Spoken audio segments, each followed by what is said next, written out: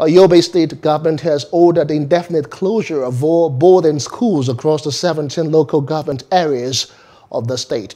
Although the reason for the closure was not stated, it may not be unconnected with the recent abductions of students in Zamfara and Niger State. A source in one of the schools said the directive to shut schools reached them earlier in the day. According to him, parents with support from security operatives came earlier in the morning and evacuated students from Government Girls Unity College, Damaturu. He, however, said the directive was not affected or will not affect senior secondary school 3 students.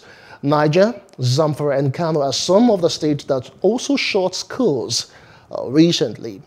Hello, hope you enjoyed the news. Please do subscribe to our YouTube channel and don't forget to hit the notification button so you get notified about fresh news updates.